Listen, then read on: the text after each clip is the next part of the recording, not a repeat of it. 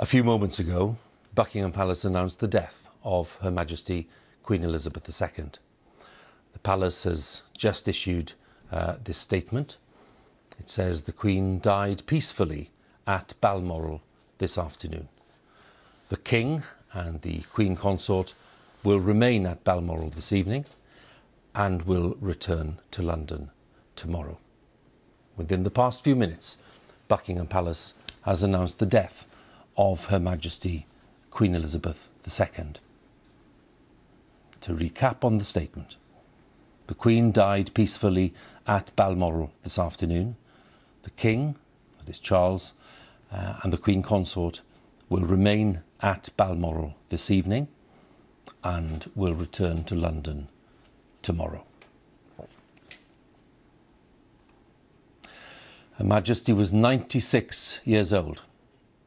She became Queen on the 6th of February 1952, on the death of her father, King George VI. She heard the news while staying at a game lodge in Kenya at the age of 25, and her coronation in Westminster Abbey was watched by more than 20 million people. She was married to Prince Philip for 73 years until his death in April of 2021. And Charles, their first child, was born in 1948. He now becomes the new king. In 2015, Her Majesty passed Queen Victoria to become the longest reigning monarch in British history. And in February 2022, we saw the 70th anniversary of her becoming Queen.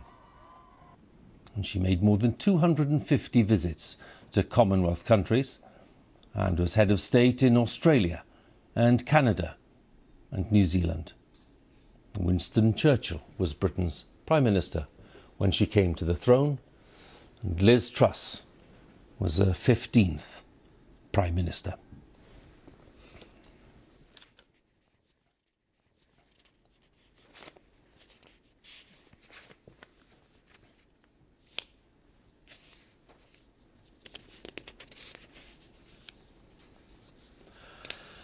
The BBC is interrupting its normal programmes to bring you an important announcement.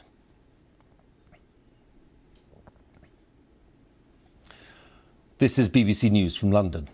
Buckingham Palace has announced the death of Her Majesty Queen Elizabeth II.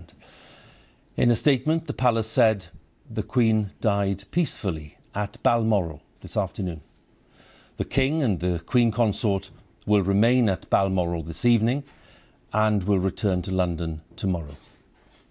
BBC Television is broadcasting this special programme reporting the death of Her Majesty the Queen.